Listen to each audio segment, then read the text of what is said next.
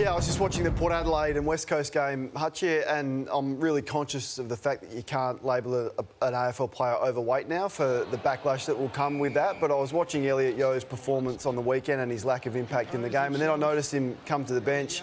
And then there was this, but then there was the way that he'd presented himself. Now, clearly out of shape, and his standards have slipped at West Coast. And I think across the board, I look at Taylor Walker and his comeback. Now, Darren Burgess is the high-performance manager at the Crows.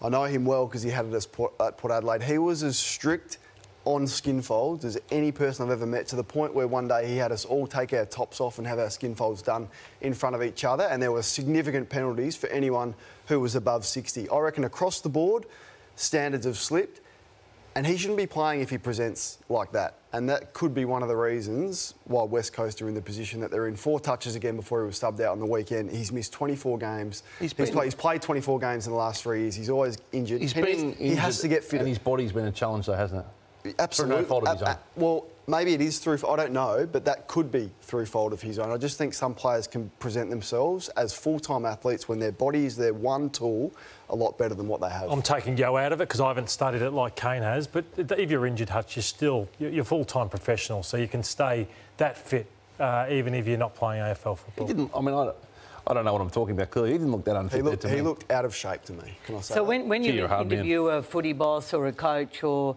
a manager of some sort, is the code now unfit, or they need to get fit, or they're out of shape? Well, I don't know what the code is, but we used to call it Fat Club. That's just what it was called. If you're above 60 skin folds, you had to do. I don't think you can call it that anymore. That's what we used to. That's what. It's over. And I know it's over, but I'm just telling you the experience that we lived through. I noticed now that they're not doing skin fold tests at the draft camp, and that may be fine for kids that aren't professional yet, but once you get into the AFL system, your body is your only weapon, and you've got to present yourself with elite standards. The best players do. Look at Taylor Walker and his return and how he's presented himself after not playing for so long.